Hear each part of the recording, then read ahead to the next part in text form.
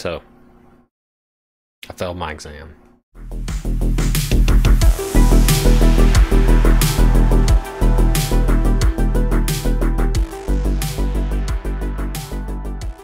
So right off, this video is not clickbait. The first time I took the exam, I failed. For those that don't know, I was trying for the Encor exam, and Cisco was doing a 50% off coupon recently, and I thought, what the heck, I'll take advantage of it. Now, I loosely studied for this exam probably about 6 months, and I would say it was definitely difficult. Had I put more effort into particular areas, I think I would have done better. But I think the exam was pretty fair. I originally planned on taking the exam in April, but because of that promotion, I thought, well, if I can save $200 and I pass the exam, it's a win. So needless to say, I scheduled the exam, went ahead and took the exam, and I missed it by just a little bit. I think it was like a 789. I mean, it was still a little bit off, but I felt like I missed it close enough based on my scores. I didn't do really good on network assurance, and I'll show you that here in just a moment when I pull my scores up. But I did end up failing the first attempt, and so I thought to myself, well, I missed it. Why don't I just reschedule it for my original exam date in April? So that's what I ended up doing. But then once I really looked at the areas that I failed in, I thought, well, what the heck, let's reschedule it and try again. And so that's what I ended up doing. And I'm happy to say it's flipped, but I passed. So my second attempt, I did pass. I definitely blew my score out of the water. I got 100% in several areas as well. So I'll be excited to show you that. Let's go ahead and pull up my report for my first time around, and let's pull up my second report, and then I'll get into what actually I used to pass the exam. Okay, so I've got logged in here to the Pearson VUE website on the Cisco side, and let's go ahead and go to exam history. So you can see here, back in August of 2019, I passed the CCN exam. Then that same year in November, I went and took the ICND2 to get my CCNA. Then on February the 24th, I took the Encor exam and failed. I rescheduled it to April the 12th, canceled that because then I took it on the 4th and actually passed. So let's go back and let's pull up my score reports. So the first time around, I failed, right? But I was pretty happy with my score as far as I kind of took it on a whim, a full month ahead of when I originally was going to take it. But if you look right here, this is what really hurt me. Network assurance, I only got 30%. I was getting hit with some SLA questions that I thought I knew, but once I got to those questions, turns out I didn't. So I got hit really hard with SLA. I did pretty good with architecture and virtualization. Virtualization for me was pretty easy just because I work with VMware ESXi every day at work. So for me, that was pretty easy. Architecture is something that I really love, the design aspect of networking. So I did pretty well on that as well. Infrastructure, I did okay. And security and automation, I could have done better, but I feel like if I would have scored at least a 70 here in network assurance, I would have passed the first time around. So my initial score was 774, and it was a fail. Let's go ahead and look at my passing score. And this is a big improvement, especially in network assurance. After I failed the first time around, I wanted to be sure that I passed. So I really studied network assurance, and you can see I got 90% of that. So this time around, I actually finished the exam a lot faster. First time around, I probably only had maybe 15 minutes left for the exam. This time around, I want to think it took me a little, maybe an hour, which seems really fast, and that's because it was. I got a lot of the same questions I had the first time around, so I caught those questions pretty quickly, and I think that was an advantage of retaking the exam so early, was some of the questions were still in my head after the exam, and so I immediately jotted down some of the questions, and I was like, okay, I got hit really hard with SLA, let's study that, and several other things. Without getting too into detail, what I struggled with particularly, the network assurance, pretty much CCNP, stuff like that. That's where I got hit the hardest in the first exam, and that's why I failed. But regardless, you can see my second report is a lot better. Virtualization, I'm proud of. I got 100% there. Architecture, I improved. Infrastructure, I improved. Network assurance, security, and automation, I improved in every one of those, and my final score was 889. Now, I want to say if I would have taken more time, because I did finish the exam super early, had I taken even more time to sit there and read some of the questions, I probably would have scored above 900. On my CCNA exam for my ICND 1 and 2, I did score a 900 on my ICENT, or the ICENT on the CCN exam, and I scored I believe like an 889, somewhere around that range. So I scored 896, so I've been scoring kind of in the same area, and with all of my Cisco exams that I've taken so far, so that's where we're at. So really excited about passing this exam. Let's get into the resources that I actually use to pass the exam and hopefully help you guys where you're at. So the first thing that I use to pass the exam really is, and this is in no particular order, although I do want to give a shout out to INE.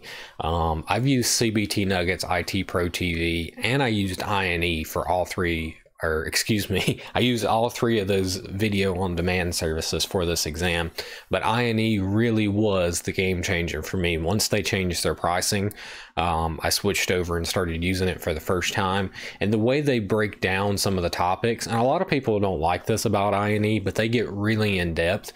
But for this type of exam, I found that that helped me out more as far as the depth that they got into.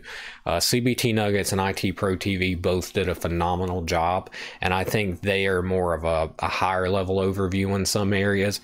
But INE really was the deciding factor for my score in the second exam, especially on virtualization and some topics like that.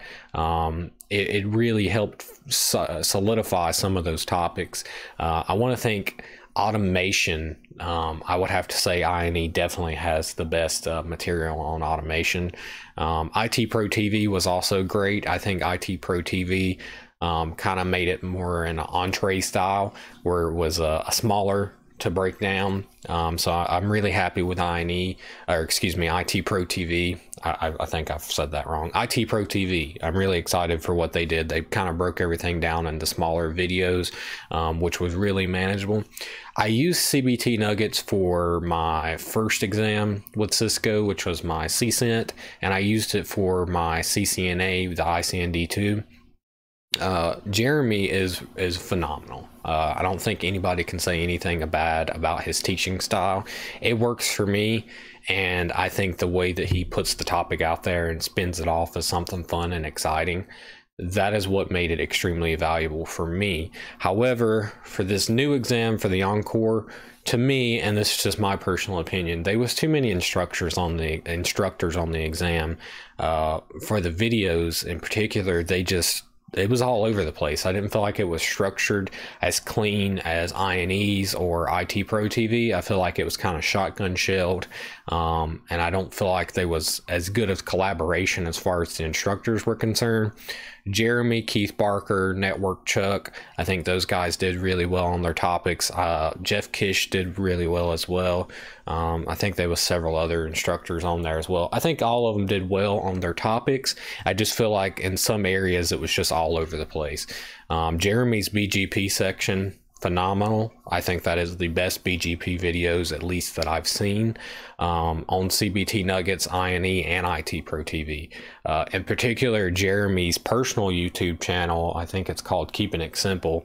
One of his videos on BGP really helped me in the exam. I'm not going to say what particular video it was, but be sure you check out his personal YouTube channel, to Keep It Simple. He has a video on there on BGP that was on the exam. Again, not saying which one it was, but hopefully you'll find it. So INE, CBT Nuggets, IT Pro TV, those were the three video on demand services I used, but I also used Kevin Wallace's YouTube channel. He has a BGP path attributes video. Be sure to check that out as well. That really helped me solidify the path attributes in BGP. I feel like the OCG was something else that I used, but I feel like the OCG's BGP section wasn't as in depth as it could have been, especially when it come to route management, filtering, and stuff like that. I did have some of those questions on practice tests that I took that I was like, this wasn't in the book. So again, check out all these resources. This may not work for everyone. This is just the stuff that I used. Next thing I used was Boson. I think I definitely have used them for all of my exams. They're phenomenal. They really are. Boson, the XSIM, NetSim, all of that is really great. I used Boson for my first 2 Cisco exams, and I used it for this one. I think the XSIM is pretty on par for the exam. There's definitely questions on the exam and on the Boson practice software that you're just sitting there and you're kind of scratching your head. That's a lot of what this exam consisted of. So I think they really hit the nail again with their practice exams. Be sure to check that out as well. One of the last things I did was lab. Now this exam was more, I feel like, theory, but I did have quite a few configuration questions on this exam, and it came in handy to lab some of the stuff. So be sure that you check out either NetSim, EvenG, GNS3, some of those. I used all 3. I didn't use Packet Tracer this time around. For my first 2 I did. This one was just some of the topics were so advanced that it's not possible in Packet Tracer. So EvenG, GNS3, as well as Boson NetSim. I used all 3 of those.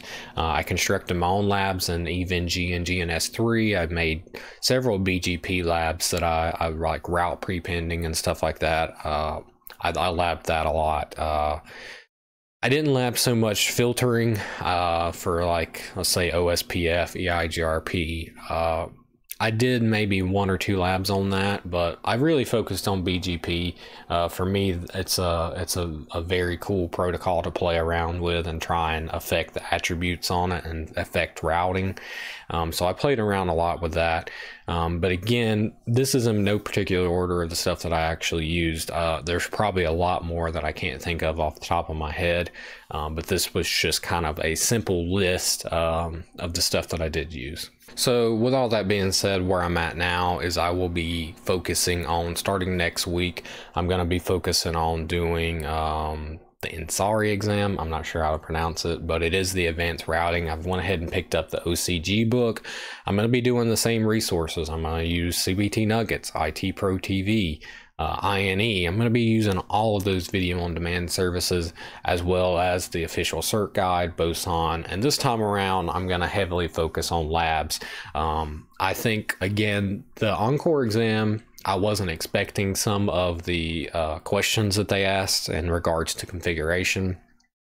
Just because I feel like it's all over the place. This exam really is all over the place on topics. So if I had to give any advice, know your show commands, know why you would issue a certain show command, and make sure you know the output of those show commands, as well as the configuration. Again, there wasn't any questions where it was like a simulation, sort of like for the CCNA exams, where it was configure this.